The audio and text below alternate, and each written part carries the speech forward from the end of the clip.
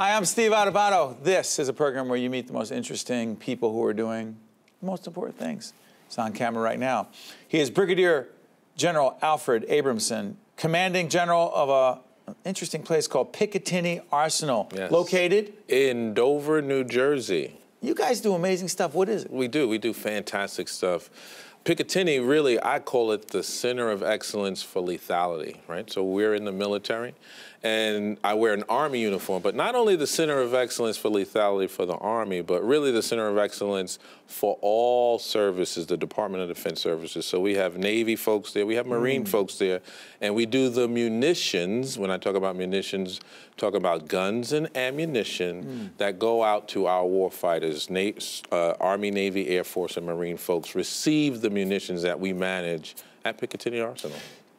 It is being argued by many who know more about war than I do that wars are being fought so differently, largely because of technology. Oh, absolutely. Talk about it. So and this connection to Picatinny. Sure. So technology really is moving out faster. And so what we have to do in the Department of Defense is our ability to keep up with the change of the technology, which equates to the change of the threat that we need to engage upon.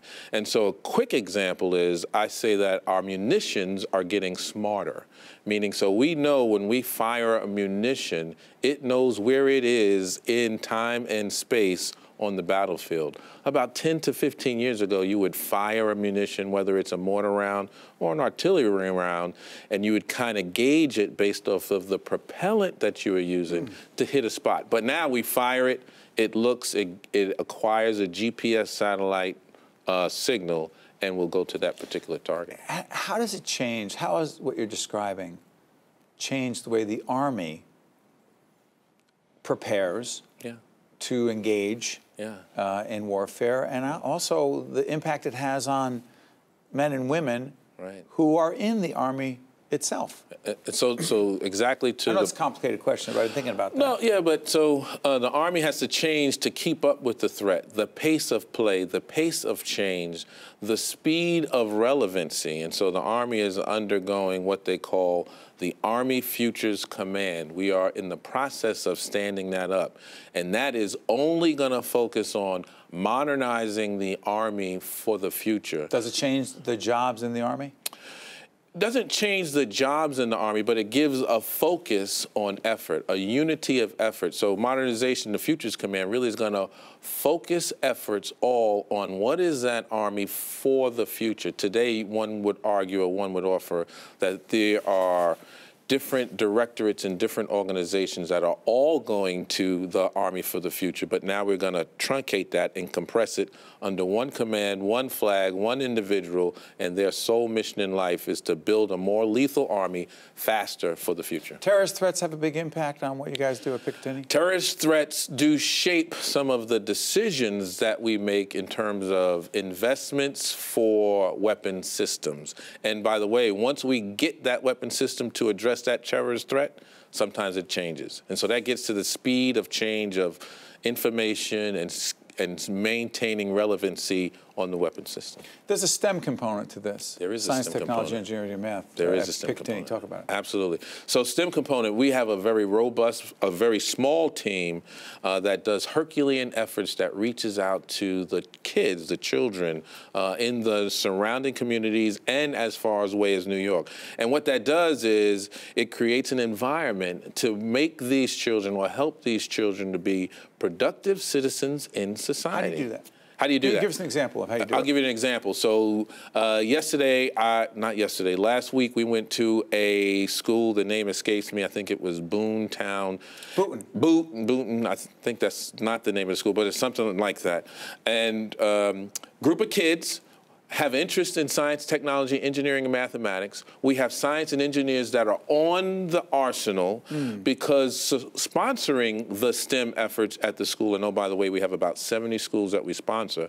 It's not only about sponsorship for funding and getting them to places, but it's also about investment in the human capital, getting those scientists and engineers out of or off of the Arsenal into the schools, talk about projects, bring them on to the Arsenal and show real-life application of the science, technology, engineering, and math applications, and how does that apply to real-world environments?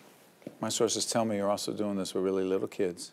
We're doing it with really little kids. How young? Actually, it's fantastic. It's as young as 5 years old. And so I was naive. I did not realize that there was a culture out there, a culture, I'll define it as a culture, of this STEM effort that really is out of Picatinny, and we really are touching those children at 5 years old. It really is creating a problem for them to solve. And so what we're doing, when we create a problem for a group of kids to solve, we trick them.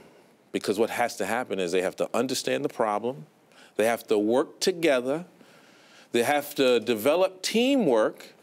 Somebody has to be a leader, and so someone might not have the skill set in terms of science, technology, engineering, and mathematics, but someone may have the ability to be a marketer, even at the age of 5, to talk about the problems that this particular group is solving to the adults. And so what we're doing, when I say tricking them, we are at a very early age teaching them how to be productive citizens in society. And if it pays off, because of that interaction with Picatinny, we are seeding or feeding the pipeline that they may be future workforce folks that come onto Picatinny. Not necessarily in the military, but can be defense civilians. We have about 6,500 folks on Picatinny. The bulk of them are civilians. So, Brigadier General Abramson, I want to ask you this. You've been in this military life for how long? 28 years in July. I would be, long time. I would be remiss if I did not ask you, as a student of leadership. I say this to a lot of folks who are watching. We do actually do a radio program with some partners at AM 970 Radio called the Leadership Hour, and I ask folks who are real leaders the most significant lesson that they have learned about leadership. And given your extraordinary leadership roles in the military, I have to ask you, number one lesson you've learned about leadership is? You have to be yourself. No matter where you are, always integrity, right? They always talk about integrity, but one of the things that I've learned is I have to be myself. So if I try to be somebody that I am not, so there can be a Patton, and there can be a McChrystal, and there can be a General Shinseki, and there can be a General Milley, and what I do is I take some of General Colin Powell. Oh, General Colin Powell, and I can take nuggets of knowledge of their leadership, but I can't be them. I have to be myself and roll those into an Al Abramson personality and be the leader who I am. Because if I try to be somebody different and I forget about it, the next day I am who I am. I got to follow up. You grew up in Brownsville, Brooklyn. Brownsville section of Brooklyn. You learn anything about leadership in Brownsville? Oh, yes, I did. I knew I'd get you. Yes, Come on, I did. right? I sure did. It helps. It does help. It does help. An example? Well, I would say leadership within Brownsville, you have to build, I would say, partners. Well said. Coming from Brick City, Newark, New Jersey, I would say partnerships and relationships that help us survive and do what we got to do. Brigadier General Al Abramson, who is commanding General Picatinny Arsenal, I want to thank you for joining us. We appreciate it. Thank you for having me. And most importantly, thank you for your service. Thank you very much. Appreciate it. We'll be right back. Okay. One-on-one right after this. Okay. Brownsville. One-on-One with Steve Adubato has been a production of the Caucus Educational Corporation, celebrating over 25 years of broadcast excellence. Funding for this edition of One-on-One with Steve Adubato has been provided by Summit Medical Group, Rowan University, New Jersey Sharing Network, the law firm of Gibbons PC, TD Bank, Suez, and by Kessler Foundation. Promotional support provided by Commerce Magazine and by Observer New Jersey Politics.